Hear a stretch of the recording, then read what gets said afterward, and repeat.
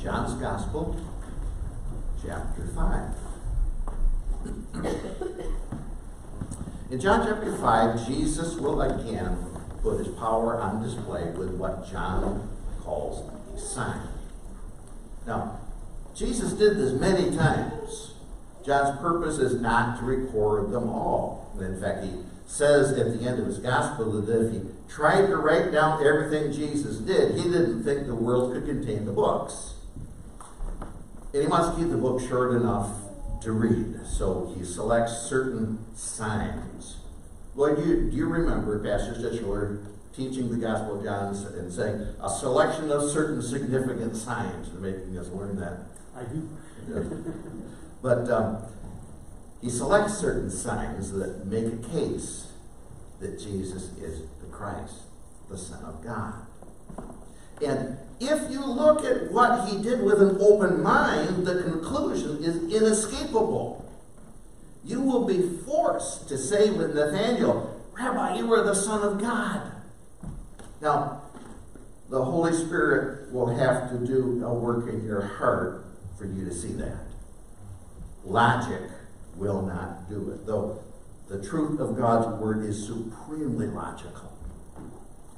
But people, as they are born, sinners from their parents all the way back to Adam, are blinded and hardened against God and against his Son, Jesus Christ. That's why people do the things they do. They are incapable of exercising logic, especially when it comes to spiritual things. As Paul says in 2 Corinthians 4, and even if our gospel is veiled, it is veiled to those who are perishing. In their case, the God of this world has blinded the minds of unbelievers to keep them from seeing the light of the gospel of the glory of Christ, who is the image of God. But God has not left us in that hopeless situation. Praise God. Paul goes on to say, for God, who said, let light shine out of darkness, has shone in our hearts to give the light of the knowledge of the glory of God in the face of Jesus Christ. God, as Peter said, is taking from this dark, blind world a people for his name. That is an amazing thing. You would think, wouldn't you, from what Paul says there about human society, that it's an impossible thing. Well, so it is. Without God, with God, all things are possible.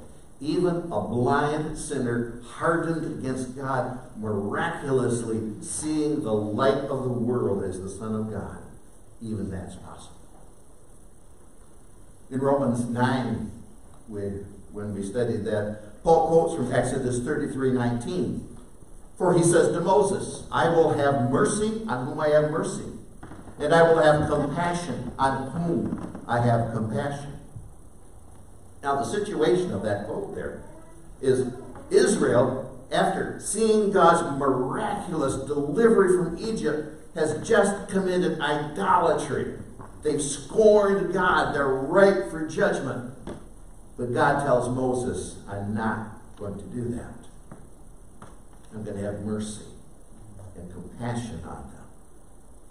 So Paul concludes there in Romans 9. So then, it depends not on human will or exertion, but on God, who has mercy. Where it was hopeless, now there's hope. Because God chose of his own sovereign will to be merciful, because he is compassionate. That's why Jesus came. That's why he did what he did in John chapter 5. That's why the Holy Spirit moved John to record it for us here in his gospel. In chapter 5, we will see this selected sign proving who Jesus is, the Son of God.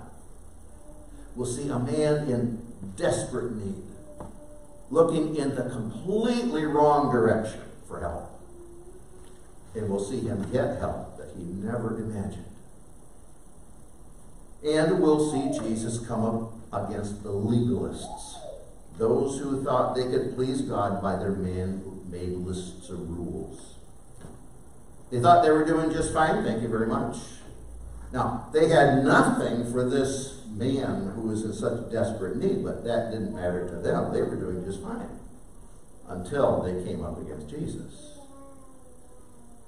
And up to now, we've seen Jesus avoid confrontation with them because he's on a schedule that will culminate at the cross on the Friday of Passover, when all the Passover lambs are going to be slaughtered at the temple. But now, it's time to begin that confrontation that will eventually lead to that supreme moment. Now, we'll consider that confrontation last week, but first, let's look at the sign. Verse 1. After this, there was a feast of the Jews, and Jesus went up to Jerusalem. Now, John doesn't say what feast it was because it's not important to the story. The law, remember, required Jewish men to attend Passover, Pentecost, and Tabernacles. Jesus, Paul says, was born under the law, and he kept the law, kept it perfectly. He kept it for us because we are incapable of keeping the law in its fullness. The last time we saw Jesus in Jerusalem, he claimed ownership of the temple. He restored worship. This time he's going to claim ownership of the Sabbath. He will restore grace. But when Jesus gets there to Jerusalem, he goes to what today we might call a long-term health care facility. Verse 2. Now there is in Jerusalem by the sheep gate. Now that's where sheep went into the temple area for all the sacrifices, so it's close to the temple. There was in Jerusalem by the sheep gate a pool in Aramaic called Bethesda, which has 5 roofed colonnades. In these lay a multitude of invalids, blind, lame, and paralyzed. Why were they there? They were hoping to be healed. And it was a rather forlorn hope.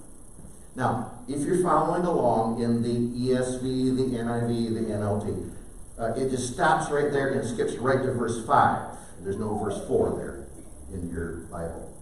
That's because the oldest manuscripts, the original copies of Scripture, were written out by hand and copied. The oldest manuscripts do not have the last part of verse 3 or verse 4. The Archbishop of Canterbury gave us the verse numbers many centuries ago. Now, if you're following in the New American Standard or the Holman Christian Standard, it will have it in brackets. So let me read in verse 3 from the New American Standard. The blind, lame, and withered were, bracket, waiting for the moving of the waters. For an angel of the Lord went down at certain seasons into the pool and stirred up the water. Whoever then first, after the stirring up of the water, stepped in, was made well from whatever disease with which he was afflicted. Ending bracket. Now, from what the man says later to Jesus, it's obvious that's what he was waiting for. Dr. Biersby said, it seems wisest for us to accept the fact that something extraordinary kept all those handicapped people at this pool hoping for a cure. There they are, waiting for a cure. What a picture of humanity. How many multiplied millions of people are waiting for a cure? God told Adam that the moment he ate the forbidden fruit, he would die. And he did. He died spiritually by being separated from God. And he began to die physically. The body began to break down until the day when his family watched him take his last breath. And they had to take that decrepit, broken down body and bury it. Now, it took a long time for Adam. But over the years, for his descendants, breakdown and disease came faster and faster until people in multiplied millions are waiting for a cure. And for these people there in those roof colonnaded porches, their whole hope is that cure. The people have learned to bring about some cures. We put a lot of money into that, don't we? But all of the cures that people come up with are temporary. And none of them addresses people's real need. Not one. The real problem is that all have sinned and fall short of the glory of God. If our sin is not dealt with, we miss out on the glory. We will miss out on the wonder and joy of knowing God and being with Him and enjoying Him forever. If we miss that, we are sunk. If our sin is not dealt with, we will be left with nothing but separation from God forever. As we saw in chapter 3, verse 36, whoever believes in the Son has eternal life. Whoever does not obey the Son shall not see life, but the wrath of God remains on him. Those poor people we see here in John chapter 5, suffering the consequences of Adam's sin, are gathered under the roof porches, waiting for a temporary cure. But that's why Jesus went there. God so loved a sick, dying world that He gave His only Son. This pool we mentioned is in the shadow of the temple complex. Archaeologists have dug it up. They've found the foundations of the pool. Actually, it's kind of two pools put together. They're in the shadow of the temple complex, but none of the priests or the Pharisees who go to the temple would go to this place. This place is full of sick people, ceremonially defiled people. Don't go there. The Jewish religion had nothing to offer these people. Nothing except the story of an angel coming down to stir up the water, at which there was a mad scramble to be the first one to get into the water. And so always, assuming that's what actually happened, the least needy person would always come out the winner. That's why I think the last part of verse 3 and all of verse 4 was not the way John wrote it originally. That mad scramble, every man for himself, that was not from God. When God heals, He does not do it like that. And I think what we see is a kind of mixture of Greek mythology and traditional Jewish religion. The name Bethesda is kind of a play on words, meaning either house of grace or house of outpouring, outpouring water. It may have been the house of outpoured water, but there was no grace there. In the shadow of the temple, there was no grace. Now, somebody may ask, did an angel really come down, stir up the water so people could be healed? I don't know, but I doubt it. That's personal opinion. But these people certainly believed it. One man waited 38 years for his chance to get in. And for centuries, people have looked to various spring waters for cures. President Roosevelt thought that the hot mineral springs in Arkansas were helping his polio withered legs, and he pushed it as a cure, and people came by the hundreds, and none of them ever were cured of their polio by the hot springs, including him. Felt good, but that's about all there was to it. Whatever people may have believed about the pool with the 5 porches, it was not a house of grace until Jesus came. They waited, shunned and disappointed, trying to heal themselves.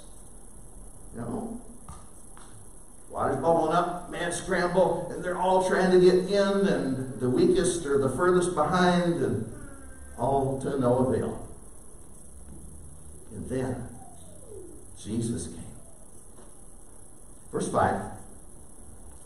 One man was there who had been an invalid for 38 years. One man. That is how God brings people to Himself, by grace. one at a time. Bringing that one, by the action of the Holy Spirit, to a place of understanding and faith. People are not saved by being part of a group. They are saved as each one places their faith in Christ and in his finished work on the cross. At one time, the Emperor Constantine, Roman Emperor, decided that the Christian religion was true. Historians debate whether he really believed that or if it was just a political move. But anyway, he marched the Roman legions down to the river to be baptized. Now, it was a relief because that stopped the government's persecution of Christians. But all those legionaries were not born again. And they brought their lost condition into their new religion. And as a result of that, the gospel of justification by faith alone in Christ became buried under a mixture of paganism and Christianity. There have been movements through history when the Holy Spirit has brought many people at one time to Christ, but all of them, all who come to Christ, do so one at a time. One man had been waiting for a cure for 38 years. Now, that doesn't mean he had been at the pool for 38 years. Maybe he was, but he's been waiting for a cure for a long time. Probably most of his life. He's been trying to heal himself all that time. Get me to the pool. And then he waits. And whenever the waters bubble up, there's the mad scramble, and he's probably the last in line. What a dismal, useless effort. What a picture of the whole human race since the fall of man. No wonder John chose this incident to be one of the signs that Jesus is the Christ, the Son of God. Verse 6. When Jesus saw him lying there and knew that he had already been there a long time, he said to him, "Do you want to be healed?" Jesus saw him lying there. What did he see? A man in desperate need. People who were in need drew compassion for the Savior. You see it through the Gospels. He knew that he had already been there a long time. After all, we saw in chapter 2 that he knew all men. There in chapter 2, he knew the shallowness of people's supposed faith. Here, he knew all about the depth of this man's need, and he feels it. And he said to him, "Do you want to be healed?" It's a probing question. You know, if you suffer long enough, you can lose the will to be cured. Do you want to be healed? Do you have a longing to be healed? If Jesus is going to meet his ultimate need, he's going to have to acknowledge that he has a need. He's going to have to see that he needs a Savior. And when Jesus asks a probing question, he's not just applying psychology, he's asking with a promise of help. Verse 7, the sick man answered him, "Sir, I have no one to put me into the pool when the water is stirred up. And while I am going, another steps down before me." The man's answer is very revealing. Now, our English translations take the Greek words and make it into nice, smooth English sentences to make it easier to understand. But in Koine Greek, word order was used for emphasis. Dr. Wiest, in his expanded translation, really captures what this man was thinking. Verse 5 in Wiest's expanded translation. "Sir, a man I do not have, in order that whenever the waters are stirred up, he might throw me at once into the pool. A man I do not have. If I only had a man, that would solve my problem." What a picture of the whole human race. We need a man. We need men and women who can solve problems. That's what we need. We only work together. We can solve the problems of the human race. Well, People have been trying to do that through the centuries of human existence, and guess what? It's never worked yet. Yeah, but it might work this time if we just get them all together. Well, they tried that back in Genesis 11. Let's all work together and make a name for ourselves. And they all cooperated in a big project. And God had to step in and stop them, because the ultimate result would have been interference with God's plan of salvation. Is it ever good for people to work together to solve a problem? Well, don't we gripe about Congress and the legislature because they don't? Sure, it's a good thing. You know, it's good to feed hungry children, isn't it? And by focusing narrowly on the problem, steps have been made to get food to children. Like the commercial says, if you ever listen to WJR, you hear this commercial. A person who has hungry only has one need, so a person who's hungry only has one problem, so let's solve it. And that commercial has always bothered me, because there are societal problems that lead to hunger. But I understand why they say that in the commercial, because suppose we get together in committees and we sit around and debate how to change society. Would any hungry children ever get fed? No. So, but human problems continue, because humanity on its own is incapable of solving them. They are all separated from their Creator. That's why they have problems. And only Jesus Christ can solve that ultimate problem. Pastor Tom Tarpley told of being part of a church ministry in Detroit. And they were feeding the hungry. And his responsibility in that church was to help with that effort. But he became concerned because that was all they were doing. He went to the lady who was in charge of that food distribution ministry and said to her, "We're feeding their bodies, but we're doing nothing for their souls." He said, "She got rid of me quick." Tom was concerned because they were not addressing the real problem. Jesus was there at that long-term health care facility to address the real problem. He was not there to make a man walk. He was there to save a man's soul. If making him walk was the whole point, he would have healed everybody who was stuffed under those roof porches. But making him walk was not the point. The point was to perform a sign that would point unmistakably to the fact that he is the Christ, the Son of God. And if the man or anybody else believes that, he will have eternal life. And it won't matter what happens to his body. So Jesus does what only God can do. Verse 8, Jesus said to him, "Get up, take up your bed, and walk." Now, once again, Dr. Weiss captures it vividly, exactly how Jesus said it. "Snatch up your pallet and start walking, and keep on walking." And immediately the man became well and snatched up his pallet and went to walking about.